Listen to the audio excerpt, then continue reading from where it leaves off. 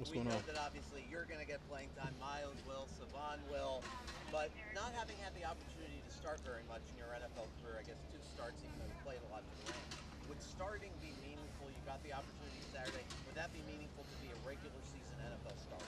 Oh yeah, it'd be dope, man. But at the same time, I've been in this league for so long. I know how it goes. We all have our roles, and we all have, you know, we contribute to this team in different ways. So starting, not starting, playing time, it kind of at this point in my career, I'm not just overly worried about it.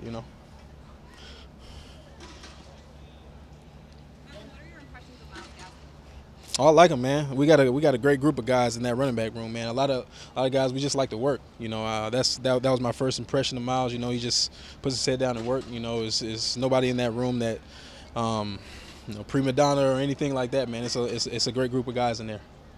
What was it like seeing another team out there? Say again, I'm sorry. What was it like seeing another team out there?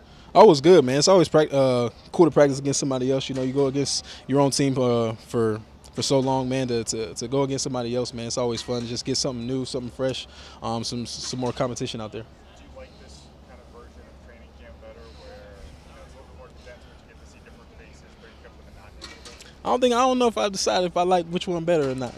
But no, it's like I said, it's always cool to see something new, something fresh, like you said, some new faces to go against somebody else, a different scheme. It's just getting more experience with some different stuff. I think is the biggest benefit to that. I know you must take pride in your goal line work. What are the Bears doing that preseason game? Those couple plays after it looked like in the joint practices you got the better than them.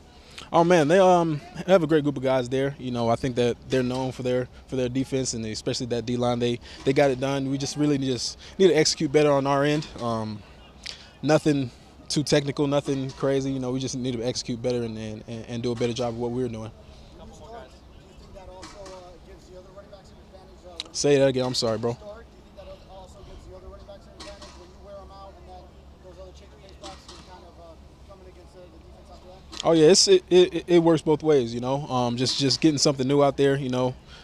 Some of the other guys are changing pace. I'm changing pace. Whatever you want to put it like. I just know that the group of guys that we have in our room, man, we contribute in so much different ways, man, and it's always fun. But yeah, I think that gives us a little bit of an advantage. With just switching different types of backs in and out. Yeah. You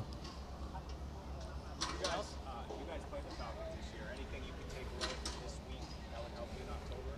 Oh man, really just got to go back and look at this film, man, see what we can improve on, and then after that, I think we'll get a better feel of it.